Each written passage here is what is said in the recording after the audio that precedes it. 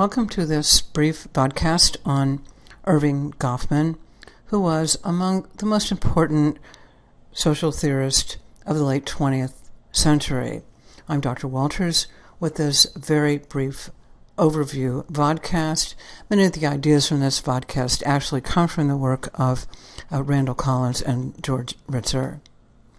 The most important works by Erving Goffman are Presentation of Self in Everyday Life, Asylums, Stigma, Strategic Interaction, Frame Analysis, and Gender Advertisements. The latter is available to you in the weekly folder on the Sociological Theory course site.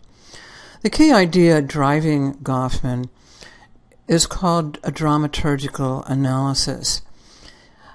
Within this framework, or using this concept, the self is viewed as the product of interaction between an actor or actress and the audience. Thus, the self in everyday life is a dramatic representation that arises within a specific production scene, later referred to by Goffman as a frame. Dramaturgy actually carries these ideas that emerge from the work of George Herbert Mead, the I and the me, one step further.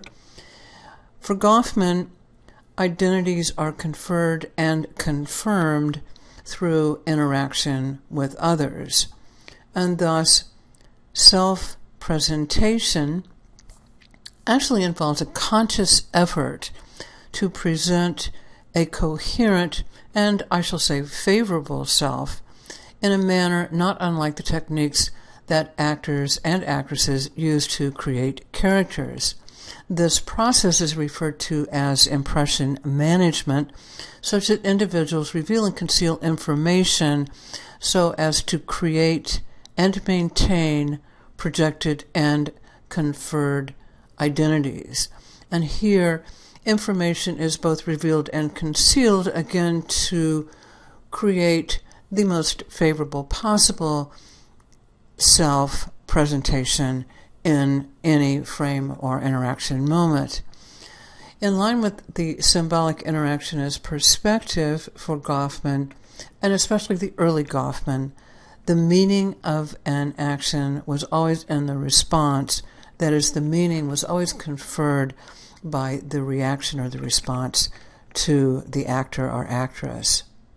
For Goffman, in his work on impression management, there is always a front stage, or our performance area, a personal front, like our appearance, our manners, various strategies deployed to preserve and project an idealized self, and a number of face-saving processes that allow us to make it easy for other individuals to project and confer and preserve this rather idealized self.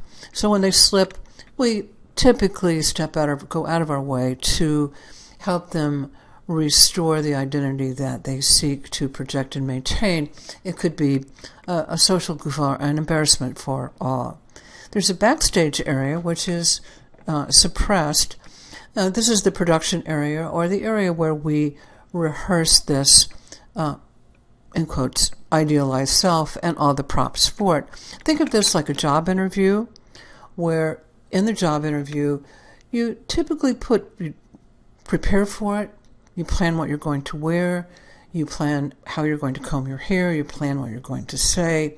You also plan what material you will put forward and what things you are not going to volunteer on the front page.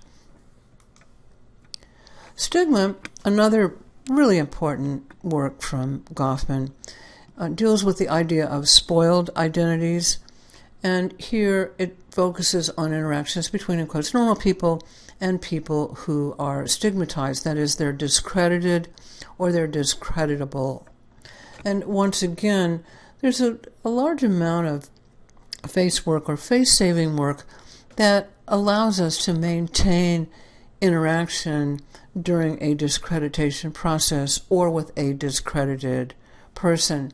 Think of yourself on the subway with a homeless person and the kinds of things that you do to allow the person to maintain whatever dignity they have left. An interesting thing about Goffman, especially the late Goffman, is that while he began very strongly in the symbolic interactionist perspective, he began moving away from this perspective very late in his career, noting that the W.I. Thomas definition of the situation, where how we define situations have real consequences,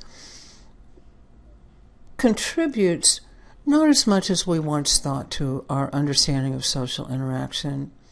People do not ordinarily create the definitions, and in fact, these often arrived in what we call structural packages, that is, in packages that are defined by the individual's position in a fairly substantial social hierarchical structure.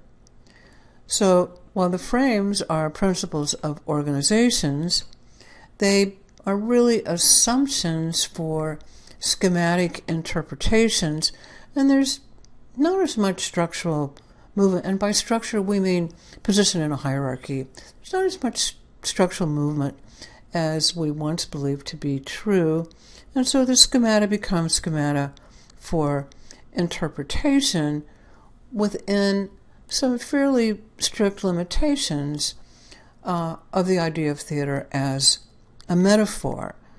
The idea behind this, or the idea behind these limitations, is that many of the interactions in which we take part, these are defined by more ritualistic behavior than by the real exchange of new information or changes in the structural positions of anyone or anybody who is a party to the interaction. So typically the rituals reaffirm a social hierarchy that framed the basis of the social interaction to begin with.